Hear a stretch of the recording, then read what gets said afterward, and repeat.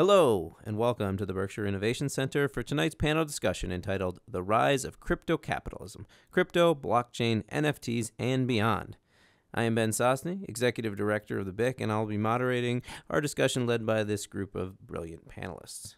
We'd first like to thank our sponsors for this evening, Synergex, who provides great IT services here at the BIC and to many of our BIC members, Pittsfield Cooperative Bank, supporter of many great programs in Berkshire County, including educational programs we run here at the BIC, Shire Brewhouse, who has a fantastic brew for everyone to enjoy tonight, themed for the occasion, Jiminy Peak, who saves every summer for all of us, or every winter for all of us up here in the Berkshires, and brings a tremendous amount of great people to our area. Ryan Salome, who has done some amazing things in his own life and has brought those back here to the Berkshires, making a big impact locally. And to Hamilton, Brook, Smith, and Reynolds, intellectual property attorneys who have donated a really beautiful wine and gift basket here that one of our audience members will walk away from tonight with. So all of you here at the BIC, welcome. Although you streaming online, welcome. It is exciting to be gathering for events like these in person once again. Hosting tonight's event here at the BIC is an honor. Thank you for coming. Thank you for your time. Our panelists from right to left are Justin McKinnon, co-owner and CEO of Coinbusters, Giovanna Fessenden, counsel at Hamilton, Brook, Smith, and Reynolds, Chet Manikenton, founder and CEO of Skunk League, and Dave Nadig, Chief Investment Officer and Director of Research at ETF Database. They know much more about these topics than I do, so let's jump in and get this conversation going. All right. Ready? I heard a couple buzzwords that resonated with me that I'd like you to dive in a little bit. First word I heard was terrifying. Someone said something's terrifying. And the other word was security. And those two things kind of go hand in hand, I'm sure. So I want to maybe Justin, because I know you've tried to explain this to me before, the security around how it actually works and how you feel secure. And then we can talk about some of these terrifying things, whether they're real or, they're things we need to sort of look at and say, why not as terrifying? So maybe talk about the security a little bit. Sure. I don't think you can talk about security or terrifying without intermingling the two. And it's definitely kind of how you view it. In traditional banking, for example, I offload all of that risk to my banker or to my financial advisor. Right? I take my 401k every month, I give it to some person, and I assume they're going to do it okay. Well, until pretty recently you're kind of doing this yourself. So the terrifying part is you can click a wrong button and that money disappears. You have to click several wrong buttons actually. And it's kind of I've done it. So I know exactly what 7 buttons to click to do that if you want to know, but from the security standpoint, what's really interesting is that these are all software companies, the projects, the Bitcoins, the Ethereums, the Avalanches, the Polygons. If you look at, crypto.com and all of those, these are all companies and they have networks, and those networks are blockchains, and you can't delete things once they're on the blockchain. If I want to send Giovanna 1 Bitcoin there, the network will make sure that I have 1 Bitcoin, that her address is correct. All of that is hard coded into it there. And that is deducted from my account, so I can't do it. And you'll see occasionally on the internet exploits and hacks, and that's just part of the growing pains, I think, of kind of the expanding use cases here. But from a security standpoint, you cannot lose your cryptocurrency. No one can take it from you. The banks do not own it. You cannot be forced to do anything with it because it is just a number. There's no name tied to it. You can do some pretty sketchy stuff. The whole Silk Road thing from the early in the teens there was, you could hire a hitman and you got to pay him in Bitcoin. That's the Wild West. I think that's kind of come and passed. But, in its current construct there, even the IRS in its current configuration, they have no idea what to do with this stuff because I have a numerical address. I don't know that, prove it, right? So you own access to it, and that security is really powerful. If you take care of it, you can't steal it. It's not possible. How does that work? You're going to give 1 Bitcoin to Giovanna. Just focus a second on that transaction. Very simple, and how it's checked along the blockchain. Sure. So that's the concept of what we call decentralization. So it's probably easier to explain it conversely. So centralization means that a party that is, I would guess, somewhat not impartial. So they're a bank, for example, The bank will have to go through all its own validations and verifications and make sure everything works there. Well, if the bank is like, nah, I don't feel like doing it, well, sorry, you're declined. Maybe akin to you took too much money out of your ATM today, right? We've all run into that one before. You're like, well, wait a minute, I have money in the bank here, and they make the rules, right? Well, the agreement on a network is the decentralized nature of it. It's got to be agreed to by more than, and Bitcoin's 51% at a minimum of it. And the beauty of the security with that transaction is nobody knows where all of the people that make those decisions are. They're unknown nodes that all have certain languages that they have to interact with it. So for me to send a Bitcoin there, that goes from me into the network broadcasts it to, a bajillion nodes. It's not even a real number anymore across there. And they do calculations. These are very complicated math algorithms. Cryptography is kind of what cryptocurrency is based on there. And it comes up with a unique answer. And then when that unique answer is found, it gets agreed to that, yep, you did your math correctly there. It gets uploaded. She gets credited with it, and then it's gone. It's no longer in my account. Did you miss anything? Well, no, you just said it well. I was just going to say, so the blockchain is a bunch of old technologies fused together. So you have a peer-to-peer network.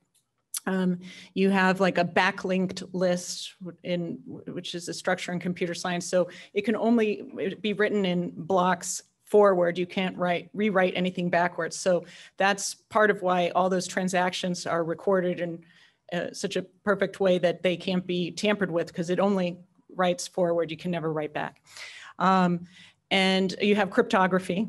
So those three and a consensus algorithm. So all different blockchains have different consensus algorithms. And that's the part that, where you might hear people talk about the sustainability of cryptocurrency, because it does, Justin was talking about all of these computers that are deciding whether or not to approve the transaction. These are, that's part of the consensus algorithm for Bitcoin, but there are other types of consensus algorithms that are less resource intensive.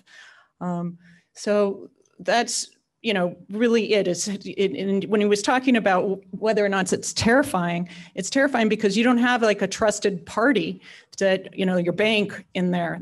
You are dealing with this consensus algorithm to approve your transactions. And, and you're trusting, that the blockchain is working the way it should, which, it typically does. But do you guys have anything more to? I use the word terrifying, so I'll add to that. I think about this from an investor's perspective, because that's who I deal with most of the time. And if I sit at my Bloomberg terminal and I fat finger a trade and I accidentally trade $1 billion that I don't have, and it's clearly way outside of what the pricing should be, there's an exchange who has rules that will help me unwind that fat-fingered trade. Happens all the time. Literally every single day, trades get wiped. In the blockchain world, that literally can't happen. Once that trade has been fully executed, that money has transferred and you're done. So the reason that that's terrifying is if there's something broken in the system, there's nobody whose job it is to fix it for anybody. So in the example, we were talking about NFT gaming, like the biggest one of those games right now is called Axie Infinity, which is run by a private company. And that private company ran a private blockchain with, and they licensed certain people to have access to it. And lo and behold, there were problems in their code. They didn't actually implement it as well as they thought they would. And they lost $600 million in one trade. So it basically wiping out the game and most of the financial stability of that whole company because they had an error in the code. Now, in the real world of normal finance, when you have a big mistake like that, their processes for unwinding it and assigning blame, to put it in a simple way. Barclays did this a week ago for the exact same amount of money, $600 million they blew up on their own balance sheet because they made a mistake. But in that case, there's a legal framework to say, well, wait, the investors were protected. That's Barclays' fault. Barclays gets to eat the 600 million bucks. So that's why it's different, because the systems are incredibly powerful, but the whole structure we have around contracts and legal authority is just, it's literally evolving by the moment. And that's both exciting and terrifying. Yeah, I think in a way that is absolutely true. And there are protocols being written to create insurance for those kinds of situations. Of course, there are controls you can have in terms of like multi-signature wallets where one person cannot sign a transaction, so everyone has Oh yeah, to, lots of ways to solve it. lots of ways to solve it. And those are methods that have been evolved over the last couple of years by mistakes and experimentation. But I think more than terrifying, I think it's demystifying. Like, it's very mystical for a lot of people. Like, what is this whole thing? Why does this even make sense, right? I think the moment we understand it, that the feelings of terrified feelings, that goes away. I think that's been the case for everyone I know in the last 7-8 years that we've been talking to. They were like, okay, I don't understand. I think this is all a Ponzi scheme to someone who's like now built. I've seen people who used to come to my talks in 2018 now have running companies worth hundreds of millions of dollars because they understood the first principles, what's supporting the ecosystem. So I think the more you learn about it, the more less terrified. One of the things I hear going to that first principles is like, why does this thing even have value? Because we all think it has value. It's an agreement between it's all everyone. speculative, Dude, it's right? cool. All right, so we talked about, I think you used the phrase, Dave, real world versus not how. Or traditional finance. Traditional Let's call it, finance. not real world. Yeah, traditional finance. But I think it made me think of real world. And I know people are very interested in real world examples. How can this be used either now or, as Justin said, 10 years down the line? What are some real world ways brick and mortar places in a place like the Berkshires could start to see this be implemented? I think there are a lot of real world things that are happening today, right? And if you think about it from a perspective of people sending money to different countries, like I've seen people transacting hundreds of millions of dollars being sent from India to Singapore, and you pay like $10 as a fee, right? And you don't need anybody else to settle that transaction. It is a real world transaction. When we say real world, what do we mean? Are we talking about physical world? Like all of our information is online. Pretty much everything we do is online. So the economy now is being handled by intermediaries, and a lot of the intermediaries are now being displaced by protocols. And you can think of any number of applications to do that. You can, nowadays you can, not only in terms of finance, but you're also able to do meetings online. Like Zoom version of that is available in crypto as well. And it's completely handled by protocols. I don't want to name projects right now because it's going to confuse people, but the bottom line is that today I'm able to do a lot of things using crypto that I was doing it before crypto as well. Right. Yeah, I think a great way to think about it is anytime there's a company that you associate with, like, oh, I want to do a thing on the internet. I want to do a call, so I'm going to go use Zoom. I want to send money, so I'm going to use PayPal. I want to buy a book, I'm going to go use Amazon. All of those people are intermediaries, and an enormous amount of what they do is incredibly inefficient and can just be put into a smart contract and made to disappear. The thing that you can't really replace is the trust of the third party and the legal liability of the third party. And that's really the handshaking that's going on in the industry right now is, what do you kind of want a trusted third party for? And you want somebody you know is on the hook, and what do you want to just get out of the way because it's going to be more efficient? And when you see the scary headlines, it tends to be we stepped a little too far on one side of that line, and we're learning that. And what I always found to be really interesting there too is that all of these quote unquote security risks and things like that are very real, right? I mean, I have money in this. I don't want to lose it. But it's transparent. There is no hiding anything in the world of blockchain. It is all out there. You can see the code. You can go into the contracts. You can see it. And I've never seen an industry that's more friendly, right? I mean, everybody in the crypto space is generally forward-looking. They want to grow the space together. And it's pretty exciting because if somebody does something sketchy, like you see a new project and there's like a lot of money that gets moved around, right? We don't have, again, there's no third party overseeing this. You can kind of do whatever you want if it's in the code. It's really hard to hide that. And now as the market, in the last 3 or 4 years in particular has matured, you can see people doing that and people are like, no, they'll blow the whistle on it. And you don't need to trust those people. But if there's enough people that are invested with a common goal with it, it works out really well. And, to kind of further that point with one additional thought, I mean, what really got me, to really make the plunge and dive deep into this is that, yeah, I mean, there's financial impacts. It's cool. You like to make better returns than the stock market. You talk about it at a party. It's pretty cool. But, in the next 10 years, or in the last 10 years, I should say, most people have dealt with a real estate transaction, right? I mean, refinancing my house is probably the third most frustrating thing I've ever done. I don't even remember what the first two are, but they're on the list. And to do that, right, it should be very simple, right? We talk about trust, right? I have a credit score. I have a certain amount of income. My house is worth something. I mean, that's kind of it, right? There really shouldn't be too much more to it there. Do I own the rights to the house or whatever it is? And that is a contract. I'm literally manually signing a contract that says I checked all these boxes. And as a guy that writes software, I'm like, wow, this sucks. This is really takes 30 days, 40 days. Somebody forgot a form. And what we're going to see, I mean, again, 2030, I promise you, you can record it on here and replay this, that their loan originators are not going to have jobs. I mean, that's going to be one of the first obvious ones to go because, right, it's an algorithm. They are manually doing an algorithm. If I input what my income is and, what I can afford and my credit score and whatever other stuff goes into that there, all the bank cares about is yes or no, right? So I put it into a chunk of code. It spits out yes or no. We can do that in 1 minute. We're done. Here's your house. Yeah. The example I've heard people use, which I really like, is travel agents, right? Yeah. We used to think we desperately needed a travel agent because otherwise we weren't sure we were actually going to have the right train ticket to get to wherever. And now that seems like we're all smiling and joking about it. But 20 years ago, 25 years ago, the idea that you would just book your own plane ticket to Spain was insane. And now the idea that somebody would get in the middle of that and charge me 5% seems insane and possibly illegal. So I think we're gonna get there, right? I think you're right. Loan origination's a perfect point. It's 99% of the loans are just rubber stamped. Yeah. When I first moved to the US, I discovered this concept called title insurance. And I was like, why do you need insurance on title? You own it or you don't. You own it or you don't, right? And then it was pretty fascinating that the centralized authority, which is guaranteeing that you own the property, is not even going to guarantee that you own the property, which is amazing to me that we believe in that system, but we don't believe in a cryptographically encrypted system that cannot be broken. It hasn't been broken, this encryption algorithm, for decades now. But anyway, that's just a sidetrack, but yeah. That's a great example. I appreciate that. All right, Giovanna, let's get to some more challenges. With NFTs, that's fascinating in terms of IP enforcement. Is that an issue in the NFT space? What are some of the other big challenges maybe in the NFT space, and how can some of those be addressed? Right.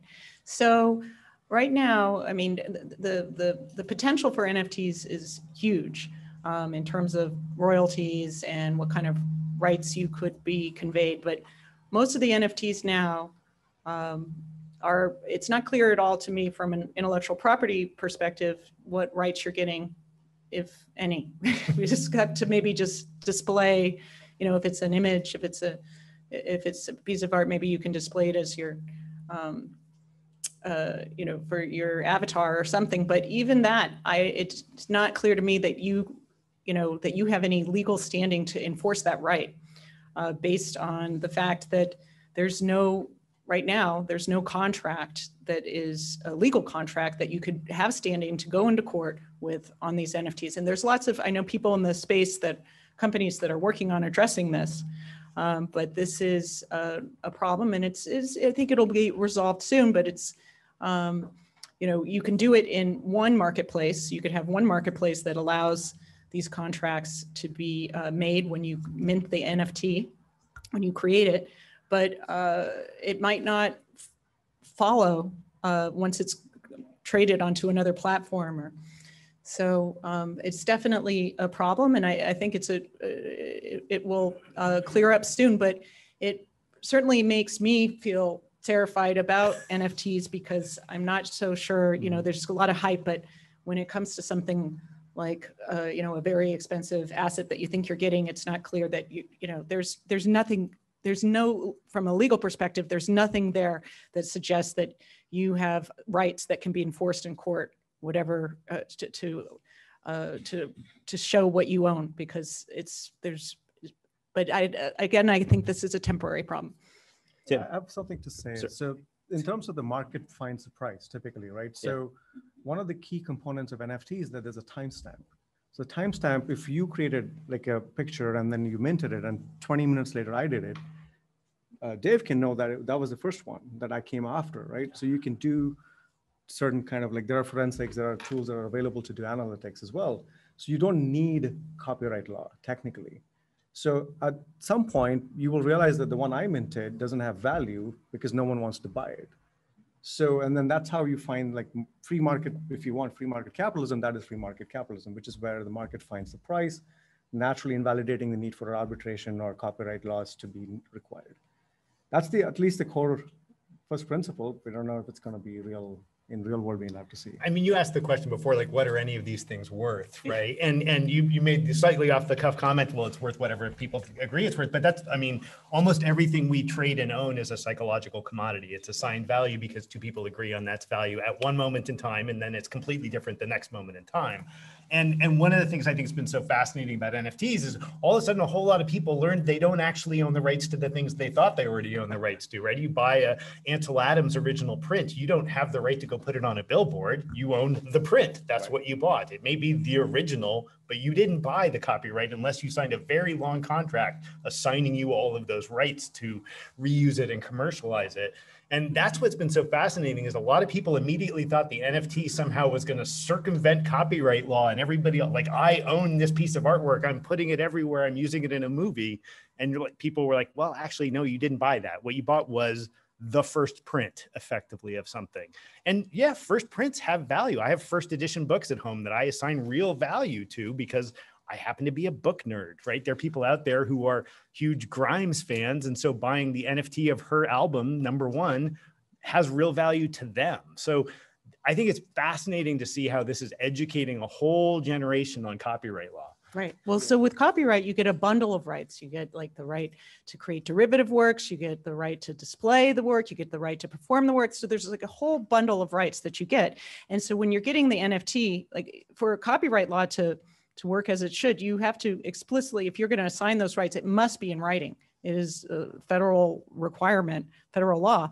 So if there's no, you're not getting the exclusive right when you pay, you know, for a very expensive NFT to do any of those things because there's no contract conveying those rights.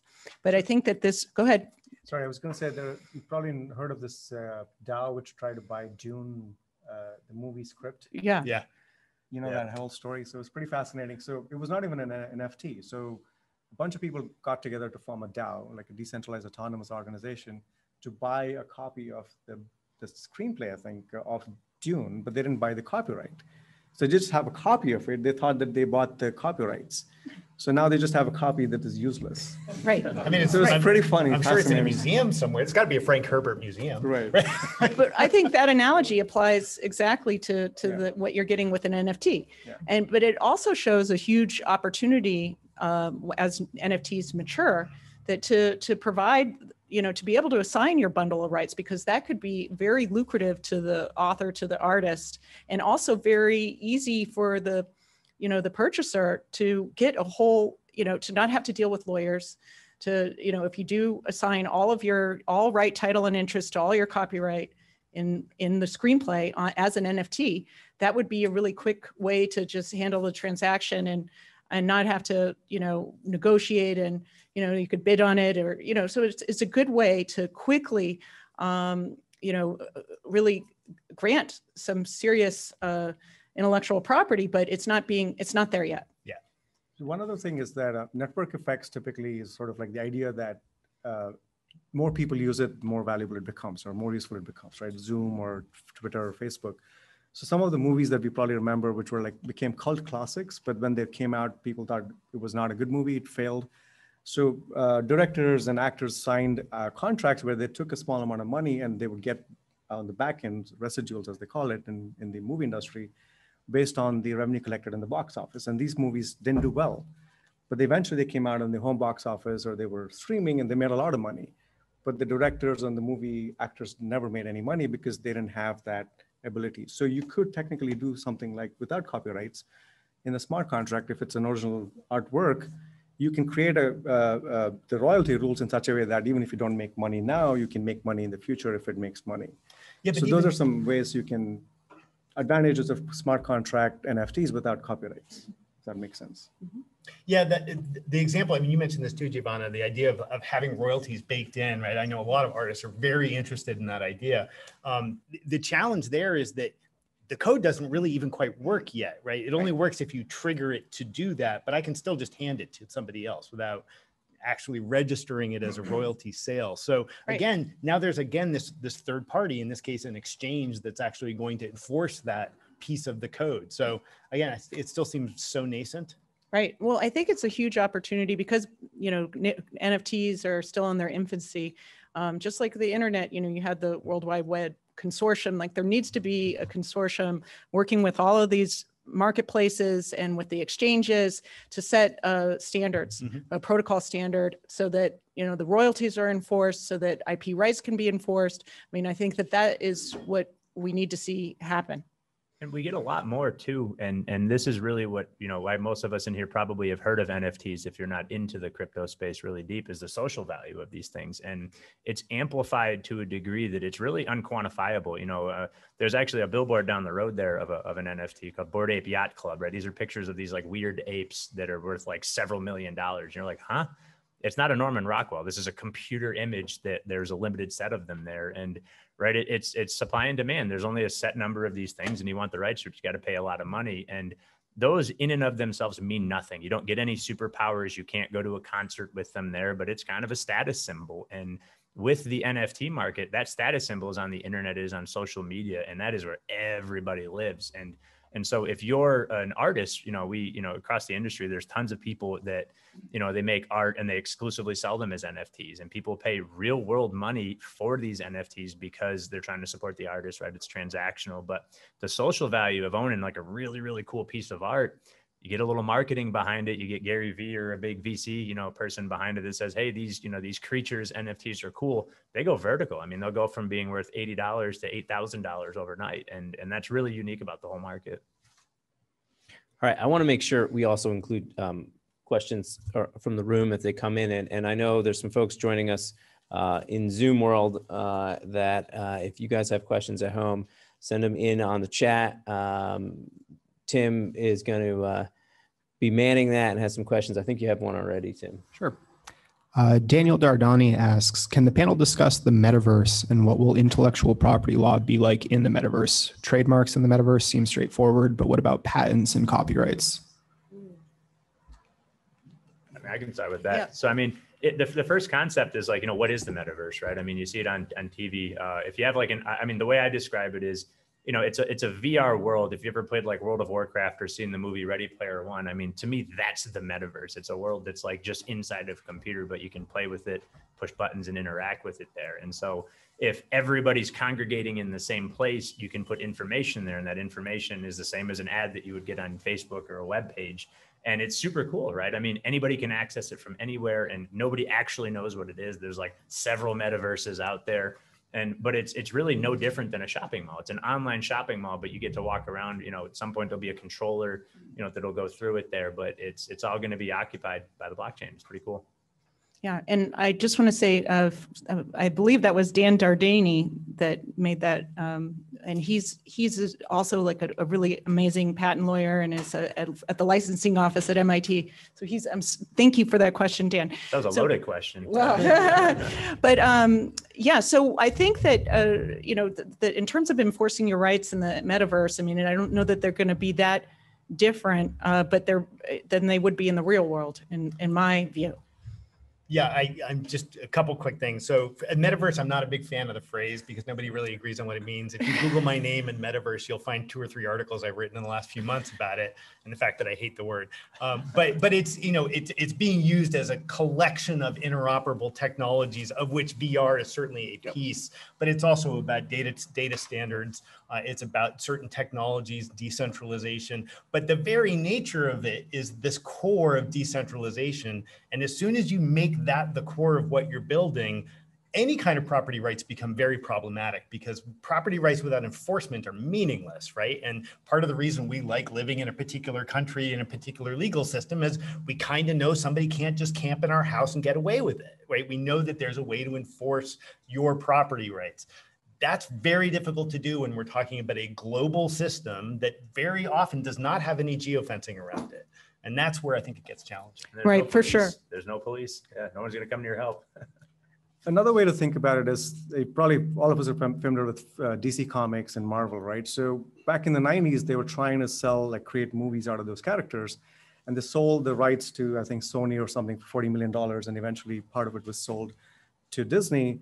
And they just had Spider-Man, which is the most popular comic. And they knew they could make a movie and they would be successful. But they had all these other characters, Thor, Iron Man, and all of those things. And they realized, from what I understand, is that they couldn't create individual movies, but they want to create a multiverse or sort of a DC Comics world of different characters or Marvel's characters. And they built a $20 billion enterprise out of that whole thing because they made all of these different comics interoperable in a way. Like to your example, that there's so many data lakes technologies and different kinds of services, but if you can make all of them interoperate, just the way we do in real economy, that is the value. For lack of better words, people call it metaverse because it sounds cool and it's all based on metadata, really. So that's the idea. I don't know if that helps. So I see a question there. Kate, just hold on, Chris, 1 second. Kate's got a microphone if you want to. Oh, yeah, I was just wondering if any of you could comment about the question of energy consumption related to blockchain. Yeah, sure. So sustainability, or there is like a desire, whether it's blockchain or any technologies, to try to be close to carbon neutral as close as you can. I mean, that's important in general. I think that there's sort of a consensus moving. Maybe it's not as strong as it will be in maybe 10 years from now. I think 10 years from now, we're going to see more companies trying to be sustainable or close to carbon neutral. But for blockchain innovations, I have clients working in that space trying to create the sort of proof of work consensus algorithms that are more efficient in terms of with the type of computational resources they take, because as we were hearing that, when you have a peer-to-peer network and you have many computers trying to make the decision and come to a consensus about approving a transaction like you would see in Bitcoin, that takes up a lot of computational resources and energy overall. So there are ways that companies are trying to figure out ways to approve the transactions without using different types of algorithms, maybe not proof of work, but maybe proof of stake, or are less resource intensive. And there's a lot of drive by the people that are doing the transaction validations in the networks themselves to move away from that, because the second largest cryptocurrency in the world is Ethereum. And I hate Ethereum, right? As a guy that uses it for me to transact my data on there, it gets real expensive because everything has to be validated and calculated. That takes time. You can only do so many at a time. And that drives up the network costs at the same point as it drives up your electric bill. And so Ethereum is undergoing a change to go from this proof of work consensus to proof of stake that says, I own so many Ethereums, I get a certain percentage of a vote on whether something is okay. And a vote rather than a calculation is very, very efficient in terms of energy consumption. So I guarantee you, I don't know if Bitcoin will ever change because nobody really runs Bitcoin anymore. It kind of just does its thing. But all of the next generations there are making iterations that are getting more and more efficient for sure. So one other thing is, I'm sure you probably read about this online, is that proof of work, majority of the energy consumption comes from latent and untapped energy sources. Most of the mining that has happened historically was like in places where hydroelectric power was available, but it could not supply the energy to the main grid. So they were actually setting up mining facilities closer to those places. So having said that, another thing to think about is like the Nokia phones 20 years ago, you charge it for 20 minutes, it would last 4 days, 5 days because all you did was call. But your smartphones today, you charge it for 4 hours and it lasts 8 hours, right? You do more things with it. So there's more energy being consumed.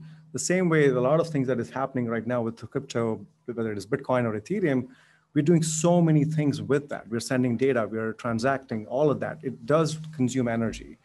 Now, the core function here is not about whether Bitcoin or Ethereum consumes energy. It's like, can we invest in sustainable energy sources, because we will continue to consume more energy because we're doing more things with our devices. So I think that's where the focus is rather than the consumption. I think the real problem is the generation of power. We need to focus on that. And That's just my opinion. I think it's also a very now problem. Right.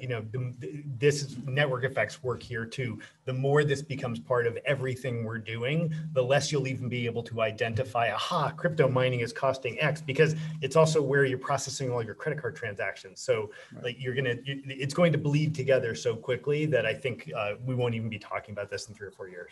Yeah. Stephen had a question. So I'm all for getting the inefficient, bloated, large corporations out of the conversation in so many ways, because I've seen that happen in many ways. But I've worked with enough computer scientist students. I've been a professor. And so now what we're doing is taking the responsibility and the trust and respect for large corporations and put it to a bunch of hackers who work 24 hours a day, trying to, not just hackers, but coders. So we're not taking away the personal responsibility for society. We're putting it to a bunch of kids who just like to sit there all night long. And so I don't know, maybe I just don't understand it, but people are people, and there are nasty people and illegal people.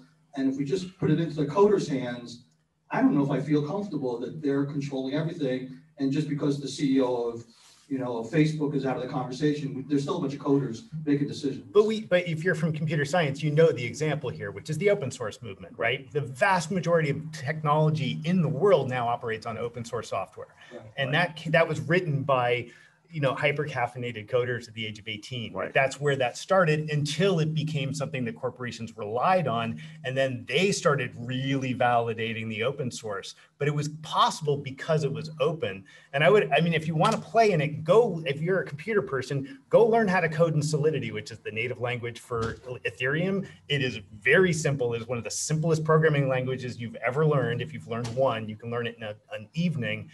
It's relatively easy to validate a smart contract just by being a basic level coder. You can run through it and be like, yeah, this is 28 lines of code. I think I understand what's going on. Where it becomes problematic was when you start building multi-billion-dollar ecosystems and nobody's doing that validation. That's the error. That is, human error is always going to be a problem in an open source situation. And the more people use it, the more people will validate it, and then the more secure it will be.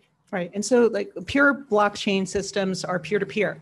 And so they're not a private network. And that's where you run into problems like with Axie. Yeah, Axie was a private network. So it was not open source. So it's not a true blockchain. True blockchains are peer-to-peer and are open source. I mean, that is one of the tenets of blockchain technology. So Bitcoin, you're worried about all of these coders all over the world. Well, all the code is available for us all to see. So it's transparent. It's completely transparent. And these miners, it's not just one. I mean, these are, hundreds of thousands of miners, approving transactions, or, these are not, it's not just one. And they have no control over whether or not they're going to approve the transaction. It's just running like a bot on their computer and checking and validating signatures and making sure that that everything is as it should. And when one miner approves it and the next, and that all of them have a consensus, a perfect consensus, the transaction will be approved. And there's an entire, as an investor in crypto, right? That's I think where you're going to see the most dynamic kind of change in the industry. And it's actually happening right now. As someone that's going to invest in it, I'm not going to buy something that's risky. I've taken my lumps and tried to buy small projects, right? Something's really tiny, it gets big, you can make a lot of money. Not usually what happens. But they have companies out there that are companies, they're real companies of these computer coders that will go and they get paid by the project to demonstrate that contract is secure. They will try to break it and they will provide all the vulnerabilities. Again, it is open source, it is out there. There are companies like Chainalysis and CoinGlass that will go out and do research on how the networks are being used, and they point out vulnerabilities. Certic is an auditing company. I will not invest in a project that does not have a Certic audit. I won't do it because Certic is, again, it's a third-party trust issue there, but they're going through and doing that. So it is, there is the wild, wild west out there, and there are some folks, I've done it myself, where you like to gamble a little bit and you can do some really cool stuff, and sometimes you get lucky. But for the vast majority of the use cases there, we're not talking about investing in things or using technologies that came out last night. Like, I need to see a little bit of runway with it, and I want to know someone's checked it out. All right, I saw a question, Greg. Oh. Thanks. I'd like to just follow up on that and really ask the question, where is the investment? You say crypto, but there's also blockchain. And I think there's a distinction between those. I had a friend who was running for a political office, and he said, hey, he ran on a crypto platform for pensions. He wasn't elected, and if he had done it, it'd probably be flat. This is 3 or 4 years ago. You have the market street people who talk about, as you mentioned, hey, you can take your lump sum sort of things. You know, one coin comes, the other goes.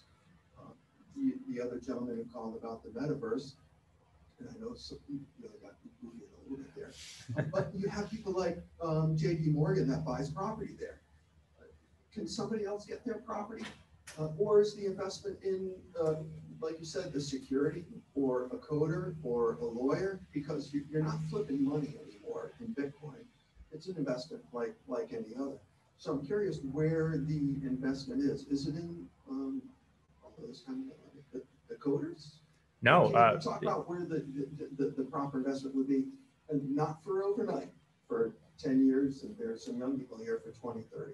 It's so much more. I think it's so much more simple than that. You know, networks get validated, by people operating, whether it's miners or stakers or whatever it is, depending on the network type. And the investment is in the utility of the network, right? When I buy Ethereum is not a thing that you hold. It is the software code that lets people write software programs that can then transact on it, they can operate in it. And now there's all sorts of different instances of this that have their own pros and cons. Some are faster, some can do more transactions. So the investment is in the growth of that, because there's only so many tokens that are required to transact on that network. So I need Ethereum to pay for my transactions, right? People are calculating and they're doing things. I'm not going to donate my electricity for free, right? I have to pay for that. So as a miner, I get paid for that. And that is where the value of Ethereum goes, because there's only so many of them. So supply and demand, you have more demand, same supply, price goes up. And that's where the investments really come into play. But I think your point's a very good one. This distinction between what is a coin, like cryptocurrency, that phrase by itself, versus all the things people are doing with blockchain. Like they don't actually have to exist in the same conversation at all, right? Ethereum, when you buy ETH, when you buy ETH, you're buying the utility coin to do work in a network. If you don't have any work you want to do in that network, then you don't personally see any value in it. But if you're trying to build something, or you're trying to mint an NFT, or you're trying to do any number of the things that are getting done with that network, then you need ETH to be able to use the network. It's the coin of the realm, quite literally. And most of the cryptocurrencies we talk about have some connection like that. They tend to be the coin of an ecosystem to do work in that ecosystem. Whether or not that ecosystem has any value is really the investment decision that you need to make if you're going to invest in that ecosystem. Well, yeah, so XRP is an example of a network that was designed to create high liquidity for lots of transactions, because Bitcoin is notoriously slow, right? You're never going to run credit card transactions as Bitcoin transactions, right? The throughput isn't there. So XRP and Ripple and other versions of that were designed to create another layer to do faster transactions at smaller values, right? Bitcoin's great if you want to move $100 million. It's terrible to buy coffee with. Right? But XRP could be a great way to buy coffee. If you could get enough network adoption of it, then people would want it, and then it would have some inherent value. Paul, I saw a question here. Yeah, piggybacking on Stephen's issue there, can any of you shed any light on the FBI investigation about a month ago in New York of that couple who absconded with millions and millions of Bitcoin, and apparently the FBI retrieved about 50% of it? I think they retrieved all of it, actually. Yeah, they get all of it. Yeah, they get everyone of it. The Department of Justice loves cryptocurrency. The SEC may hate it, but the Department of Justice loves it because it is fingerprinted is more accurately than anything else in the financial system. I have friends who work in a financial crimes unit, and they're just like, oh my God, please tell me that the next kidnapping is going to take Bitcoin, because we're all over it, because it's a public blockchain. They can follow these things around. And yeah, maybe that wallet address, you can't say, oh, that's Bob in Des Moines, but they're very good at figuring out where those transactions happen from. It doesn't mean that bad actors can't get around it. And I'm sure there are people out there doing bad things and not getting caught. But so far, a lot of the things that people have tried to get away with, they have not gotten away with because it's on the blockchain. And even more, what's even funnier is that, we're not at the point where, like you say, we're not going to buy coffee with a Bitcoin or anything like that. I don't really buy much with Bitcoin. There's some Tesla stuff going on here there. So my value in Bitcoin, if I need to pay for something, I got to go back to USD, and that goes through a place where you are tied to. You can't hide there either. Dr. Michaels, did you have a question? Oh, yes, I just want to thank you for this very timely conversation, because like an hour ago before this, I was talking to a patient, a well-to-do patient, who told me that her bookkeeper fell in love with a man that she met online, who convinced the bookkeeper that he needed money because he was stuck in Germany, and even showed photographs of the terrible abscesses on his feet, and then instructed my patient's bookkeeper how to transfer Bitcoin to him, hundreds of thousands of dollars. So this couldn't come at a better time, and I just heard Department of Justice. So literally, I just hung up on, like at 4 to 5 talking to her. So I'm wondering, what does this? You report it the same way. You report it the same way you report any other financial crime, right? Which is you go to the FBI. And unfortunately, if this is somebody who's actually out of the country, the chances that they'll be able to do anything about it are very small. The people who've gotten nailed for the most part have been U.S. citizens. Sometimes they turn up though. They make a mistake of taking that Bitcoin, converting into some sort of a fiat currency somewhere, and they'll show up. That happens a lot, especially if it's in a treaty country with US. You can extradite those people and find that eventually it has to come out of the ecosystem to have much value, because of the point you made. Like, except for maybe buying a Tesla, there's not much you're going to do with the Bitcoin itself.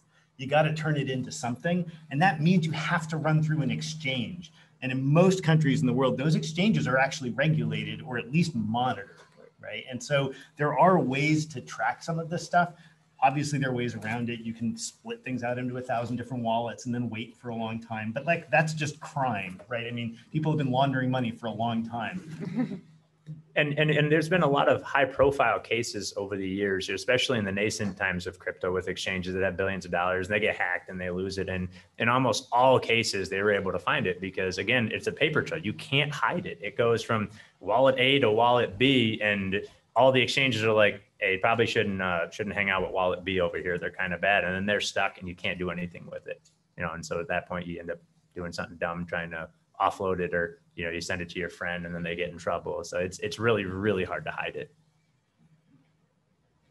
Here we got a question in the front here. Kate, we don't need it. I got a couple of questions actually. You said blockchain, it's just all data, but isn't that data controlled somewhere? Does somebody control that data? Is it on a server somewhere?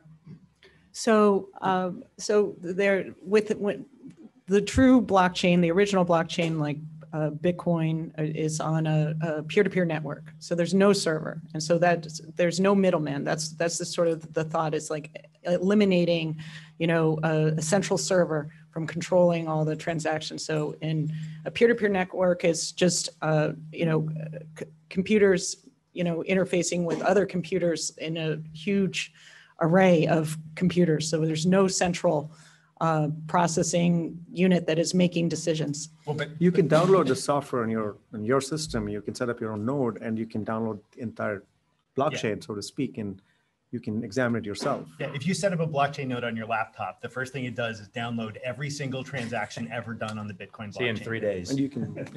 No, it's terabytes, and it takes time, but it's not infinite, right? It's totally I mean, I have one running in my basement. It's totally doable. So if the power goes out for the next year and a half, I have a copy of the blockchain as of when the power went out that is as good as anybody else's. So I can verify what transaction you made 8 years ago. Quick question about the gamification of Bitcoin, NFTs, et cetera. Other than inside Fortnite or where people make money playing video games, what are other ways people gamify this technology? I guess gamification is at the core of most of what we do in modern economics. Like, you collect points in your credit cards, your air miles. So there are a lot of different ways people are incentivizing people to participate. There are sort of gamified mechanisms to what is called staking and yield farm. So gamification sort of gets a bad rap because it sounds like it's a game, but it's really just a way to make it simpler and easier for people to engage with a very complex system. So even our iPhones are very much gamified in many ways because it's very simple. You can interact with it in so many easy ways. As of now, most of the gamification is primarily focused on like the ones that you Justin described, like Fortnite and NFT games and stuff like that. We will see more and more corporations coming into the ecosystem where their trademarks are being allowed. You can virtual walk through and sort of buy Starbucks coffee, and then that gets, you can go pick it up and stuff like that. Those are some of the ideas that are being floated right now. Yeah, but another good use for games for blockchain, of course, is wagering. So true, yeah. For esports and for tournaments, and I mean they do that now on Fortnite. You can wager on your game or others that are quite good, and you can earn coin. And big money is behind it, right? Everybody's here heard of DraftKings, right? They have a partnership with Polygon, right? So a major, one of the largest, I forget where they are, one of the top 25 cryptocurrencies in the world. They have $1 billion partnership with them to do that very thing. I make a bet it's on the blockchain. There's no arguing. Your bookie's not going to say, "Nah, I didn't get it in time," right? So get rid of your bookie and do it on the blockchain. I got a couple from the audience. I want to make sure the people at home get a chance. So, Tim, you want to give us one here? Yeah, this is a little bit more of a technical question and less philosophical. From Andrew Skinner, in the case of using blockchain for medical data, how is my medical privacy protected on the blockchain when the security of the blockchain depends on its various copies being publicly comparable to verify that nobody is altering any instances? So the blockchain itself doesn't have the medical records. They would have, be able to, one example implementation would be, you'd have like a token that would control access to your documents, but it wouldn't actually contain a copy of your documents. It can though. If it's an IPFS, it can be stored on the network, but it's encrypted. Right. But this gets to the point of like the fact that you can stand up the entire blockchain on a laptop right now. Obviously, you can't do that if what you're trying to do is the Library of Congress, right? There's this issue of how rich do you want the blockchain to be? Because the richer you make it, the more expensive it is to run, the more hardware you need. So like in the case of private blockchains, which are a big deal in traditional finance right now, like all of Vanguard's index data is available on a private blockchain, every single corporate action for every single security. That's huge. We're talking tens of terabytes just to keep up with the daily flow of the data. That's not something that everybody would stand up. But medical records is a great case where maybe your medical records are actually in 400 different places, but you have the keys. And the key thing is whether you control who gets access to that public encrypted data. It's the same username and password is the same implementation of it, right? You can know my username, you don't know my password, you can't get in. You can know my password, you don't know my username, you can't get in. And so if I control that key, I control who can see my data. And that's exactly how it'll end up working for sure. I think I saw one up front. Yeah, here. Yeah, so I have a question about, going back to some of the questions about long-term investments with blockchain technologies, specifically with NFTs.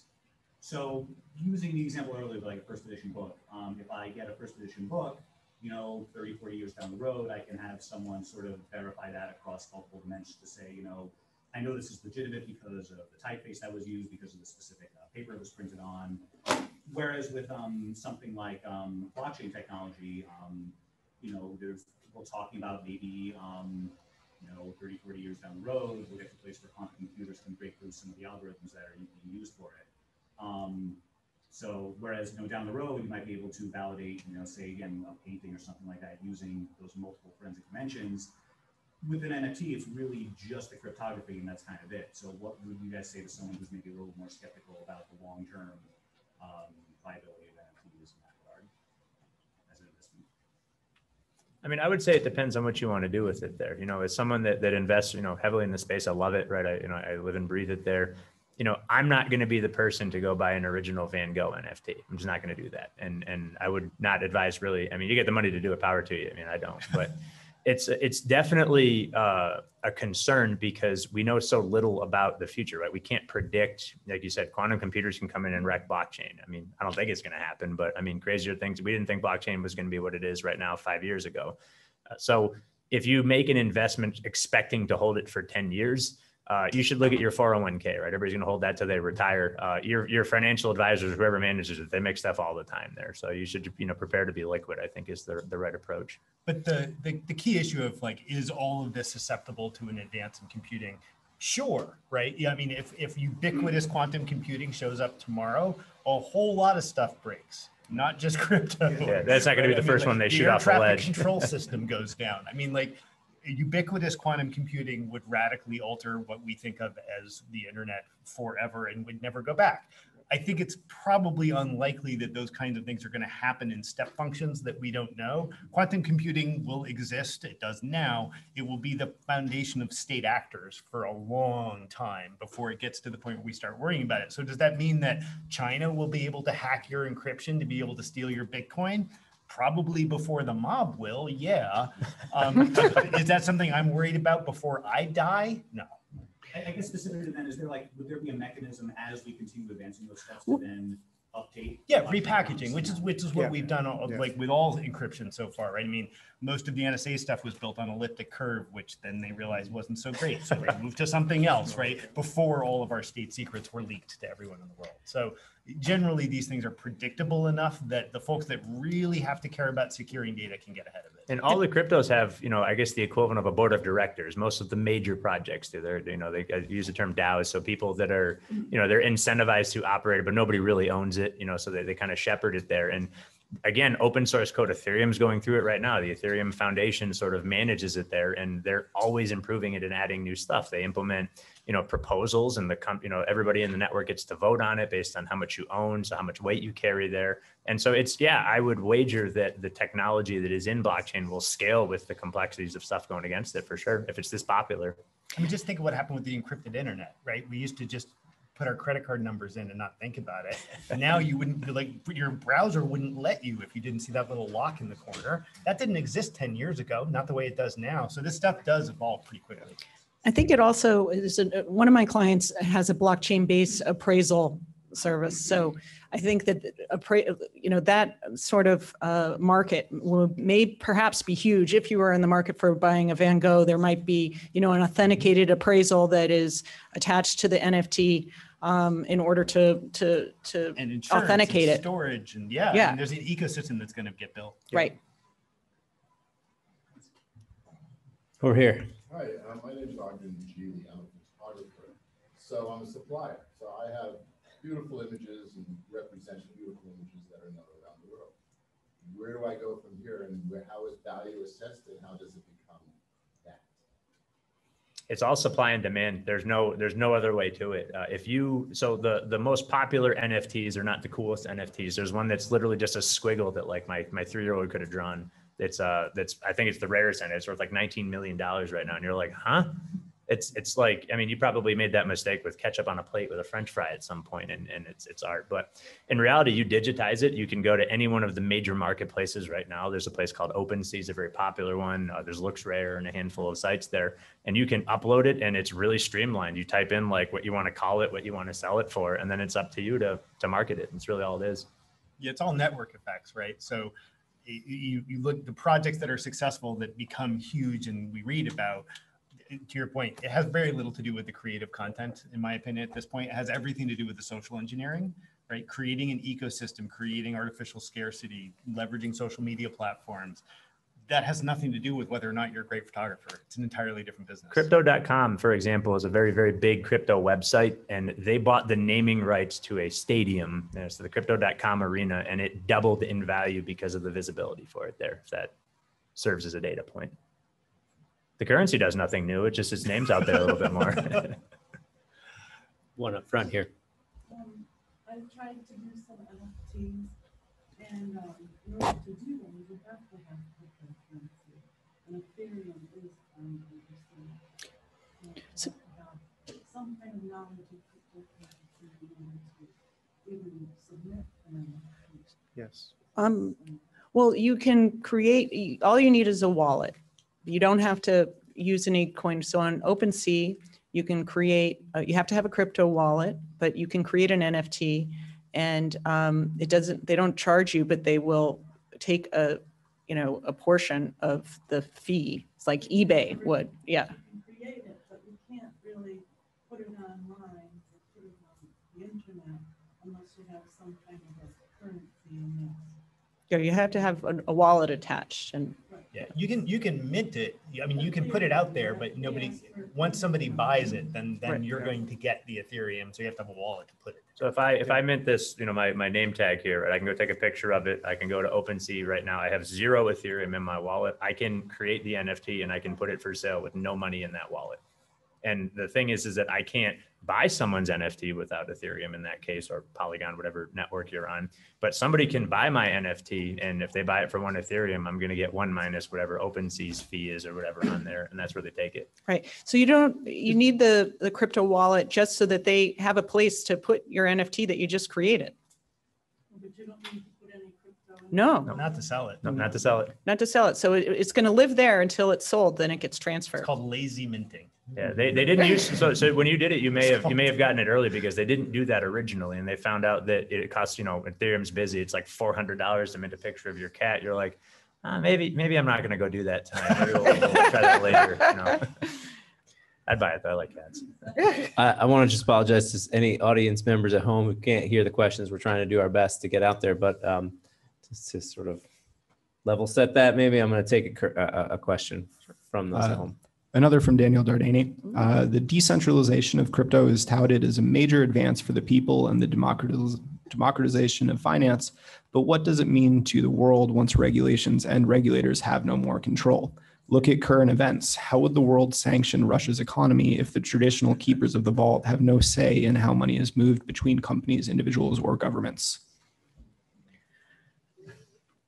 The threat is real. Yeah. No, it's right in front of us, right? I mean, we have both examples happening in Ukraine right now, where Ukraine raised an enormous amount of money using cryptocurrency, and at the same time, we're concerned about Russia evading sanctions using cryptocurrency, right? So we have both sides of that coin right in front of us. The short answer is welcome to the regulation, because it's going to come, right? And we can talk about, wanting to have a decentralized world, but the reality is you live in a country and you probably pay taxes, and they probably fund an army. And that's what currency is based on. And without taxes and force, countries don't exist. So regulation is coming, hopefully not awful regulation, but I'm not super sanguine about that. I do want to say something about the Russians and evading sanctions. If an oligarch wants to move a lot of money, chain analysis you can use to actually figure out somebody is moving money, but at the same time you need liquidity. Mm-hmm. So if you're trying to say that I want to send $1 billion from out of Russia, you need to find a counterparty who's willing to do that. So it's very incredibly hard to move billions of dollars, but it's helping a lot of average Russians who want to emigrate, get out of the country, who don't want to support Putin, to be able to take their wealth out in a safe way. So in a way, I think, do we want to prevent average Russians from being able to do that? Maybe not.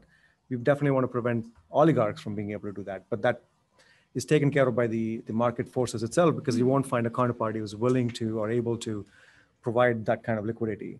And even if you did, you can actually with it. You'll have an identifier, right? Right now, everybody's anonymous on the blockchain, and they call it KYC. Uniswap, one of the big exchanges. No one's going to touch your money, right? If you're an oligarch sending $1 billion, I'm not going to even provide liquidity. It's not going to happen. Yeah, you just can't do it. Yeah. Bad actors want to exchange value. Yeah, go right ahead. Right. But at some point, it'll be tied to a name and a person there. I don't want to predict. I can't predict the future there, obviously. But a very likely regulation that will come in is you're not going to be quite as anonymous as you think, and of course, you'll have to pay taxes and blah blah blah. And in the places where we have some forward-thinking regulation, I would highlight Germany, the EU in particular.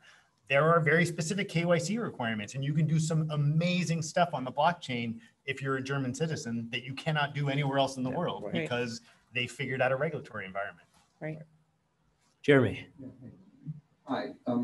The whole decentralization, centralization issue, isn't that the geopolitical battle of the future of centralized society like China and loyalty scores and things like that versus the decentralized? And I think it's critical that the U.S. tries to stay decentralized. I'm just curious, what world would you guys want to live in?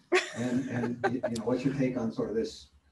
I think that's the battle of the future. I can say as a person who emigrated out of India to the US, one of the reasons I did is because of the fact that I can choose my own destiny, right? The 1776, the whole idea about crypto is as American as it can be. And I think it's at the core of decentralization. That's the world I want to live in. So, I mean, it's my answer. I want to live in a world where it is appropriately regulated, not where it is completely unregulated. I don't really want to live in a completely Mad Max hellscape. I'd rather know that my house deed is on the blockchain, that I have some property rights that I can enforce. So I think some level of regulation is appropriate. What do you feel about the U.S. government doing digital currency? They're thinking about it right now. So central bank digital currencies are only related to cryptocurrency by media people, right? They really don't have anything to do with each other. A digital currency in the US would be very helpful for a lot of things that we want to do with fiat. Has nothing to do with what's going on in the crypto ecosystem, in my opinion.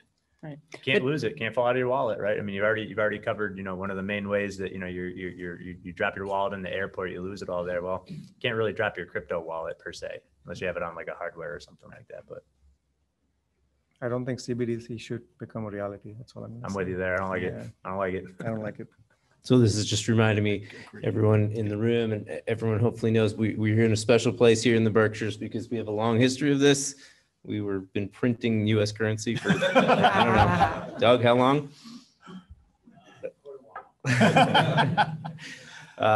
But we have more fun making beer. So we're going to have a few more questions, and then I want to make sure everyone is able to enjoy some of what Shire made for us. And is there any more in the crowd here? Yeah. So on the theme of bringing digital assets into the legacy financial services system, can you provide any examples or any resources to do some further research on how asset managers are giving their clients like direct exposure to digital assets and cryptocurrencies as opposed to like using a traditional brokerage system, IRAs, and using like futures ETFs? Yeah, at the moment, the short answer is the regulators are so far behind the ball that virtually nothing is crossing that bridge. I spent most of my life trying to find places to build those bridges, and right now they just don't exist. The closest thing we have is a handful of futures-based products that are not particularly useful for anyone. And so the short answer is right now, if you want to work and explore and invest in the crypto ecosystem, whether it's NFTs or individual coins or individual projects, you got to do that over here. That you cannot cross that boundary. That makes it a real problem for just basic portfolio management. How do you rebalance between your crypto wallet and your Schwab account, right? There are real issues there that are not solved yet. So the short answer is the regulators are really keeping us from getting where we need to be, and it's probably going to be 18 months before we get anywhere close to relief on it. So there's actually a little bit of progress on there. So Paul's in the back. Paul's with Willow. Paul's a financial advisor. We just started a really exciting project with them. Paul does separately managed accounts. So you give him money like your 401k, and he will do the same risk analysis, have the same conversation with you on it. And that is the first step in actually doing this. And again, 2030, it's going to be, you're going to have your, S&P 500 and your Bitcoin, spot ETF or whatever the case is at that point there, but it is here. And it's not that I don't know. There's a lot of different ways you can invest. It's whatever floats your boat. Some people want to play options. Some people want to buy, the safest things and not look at it there. Well, it's going to be managed by people that job is to manage it. And it is coming. It's already here.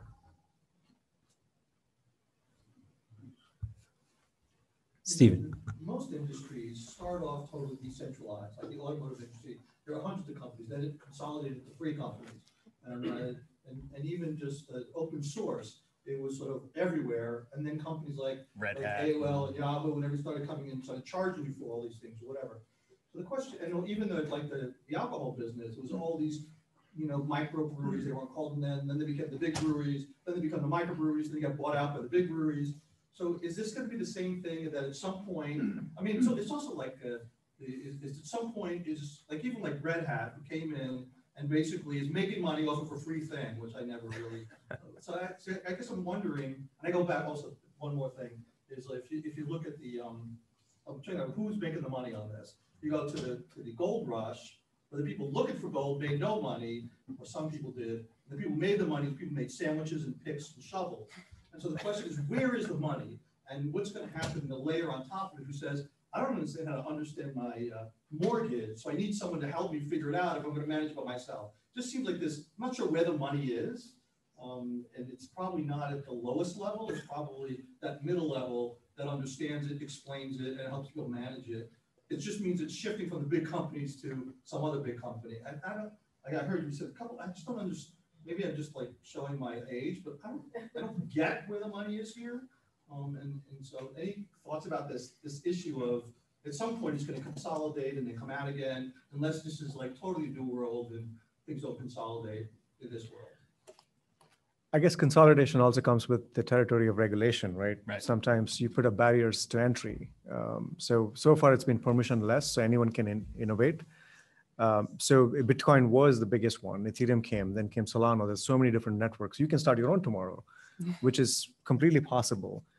The question is success, viability of your project, right? Of your coin. So centralization will happen again, like you said, but then I think as long as we don't have regulations that prevent other people from innovating, I believe that we will continue to have more and more projects coming out of the world and potentially will remain as decentralized as it is right now.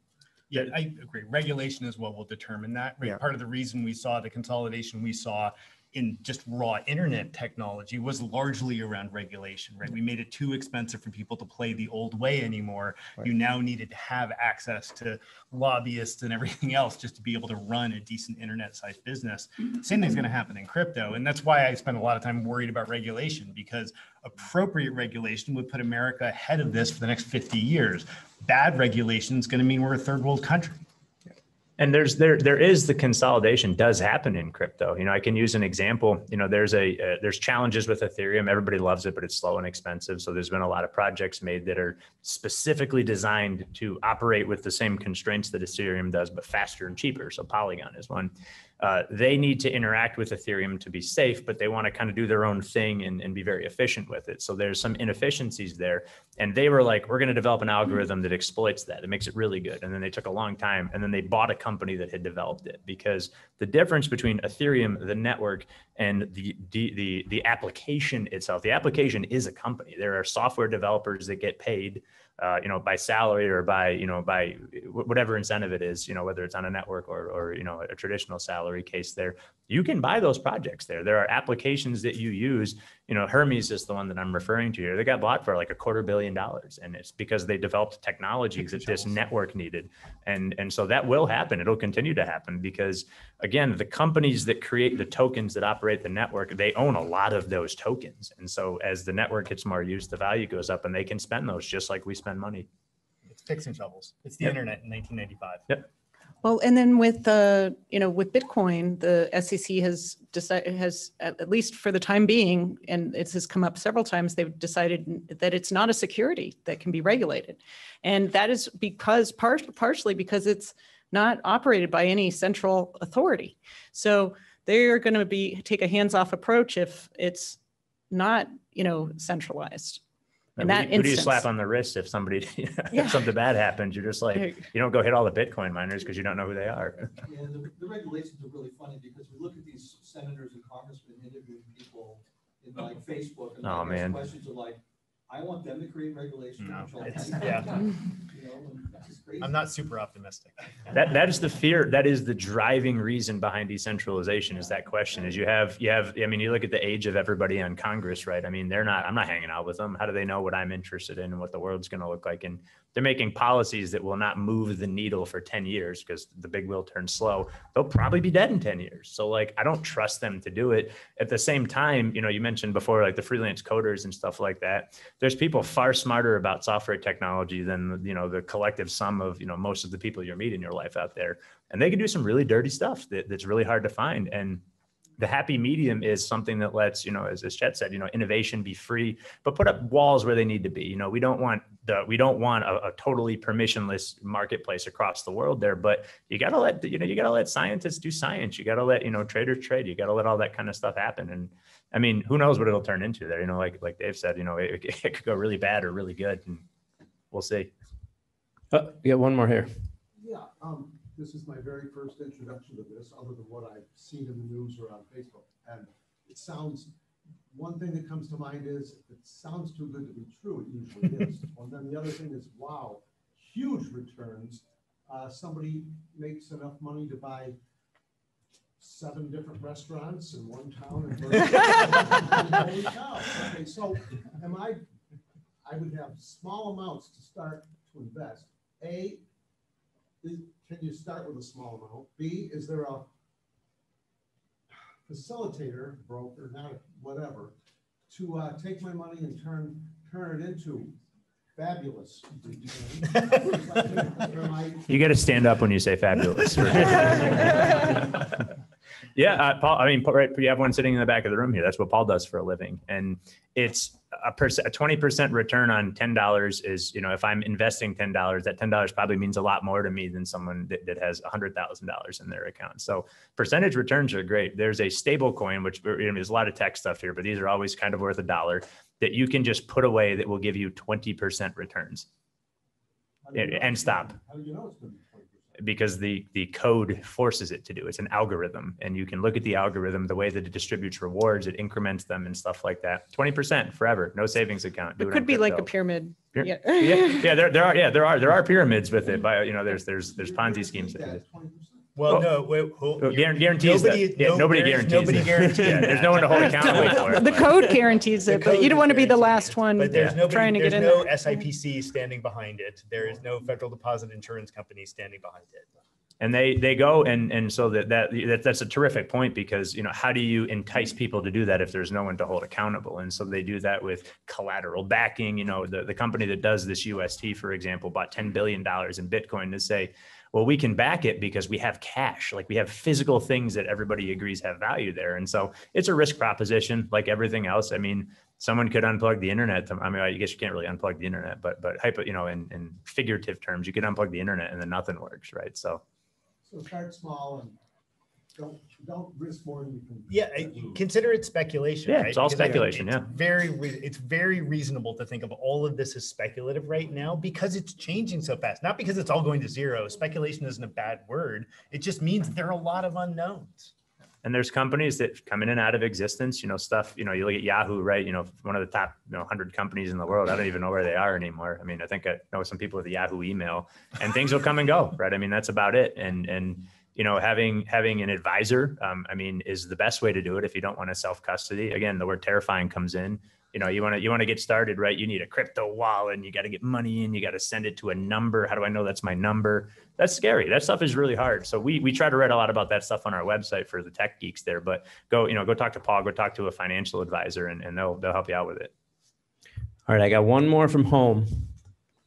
Ellen Boyd asks, and maybe this will tie into what you were saying about Germany before. Are there any other countries that are more advanced in crypto than here in the US? Yeah, all of the EU. All of them. Yeah. Singapore. I mean, so effectively places that are sub-jurisdictional, meaning like if you are like in sub-Saharan Africa, you can get away with pretty much anything. The reality is that in terms of proactive, positive regulatory environment, the EU is probably the best I've seen. There are plenty of countries that are doing really interesting stuff like El Salvador, right? There are places that are really trying to go all in on a crypto future. That's very different than being an environment you might necessarily want to be investing in or from. I think the EU's approach here has been pretty solid.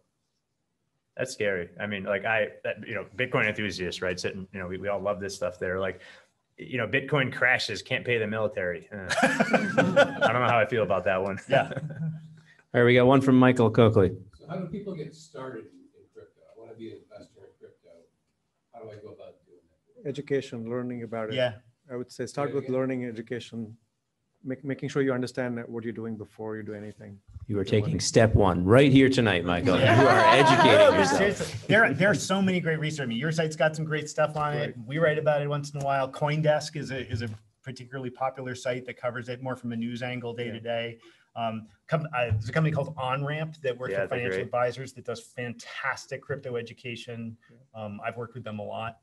Masari, there's, in our stuff, Masari, Coin. I mean, there's no shortage of places to look. You can look up there. Now, is it good information or not? I don't know. I won't comment on that, but it's the same as a stock, right? You're not just going to go invest your life savings into, AMD or something like that without doing a little research on it there, right? You should, otherwise you want to get a spread of assets and find a mutual fund or something. So again, assess your own risk and learn. You got to learn. So what are the downsides of grayscale investments? Oh dear. Ridiculously high fees. Happy to have a sidebar conversation about that. It's not actually an ETF. It's a closed-end fund trust that's traded on the pink sheets. I know those guys. I think they do good work. I think the structure is very problematic. Yeah. So as I said at the outset, it's great to see everyone here. The BIC was built to be a center for thought leadership. And I really just want to thank our panelists here and all our participants in the audience and at home for joining us. Again, to our sponsors, Synergex, Pittsfield Co-op, Shire, let's go out and have a beer, Jimny, and our friend Ryan Salami. And Hamilton, Brooks, Smith, and Reynolds. This is what I wanted to get to now. And as you guys were checking in, you saw Hamilton, Brooks, Smith, and Reynolds donated a really lovely gift basket. I hope I'm the winner. But Tim, do you know who actually is the winner? Yes, the winner of the gift basket is Steve Michalek. Hey, Steve. So. Also, I just remembered it was the 2 monkeys and the cunning fox. All right, so join us outside, please. First beer is on Steve. And thank you guys very much. Thanks to everyone at home. That was great.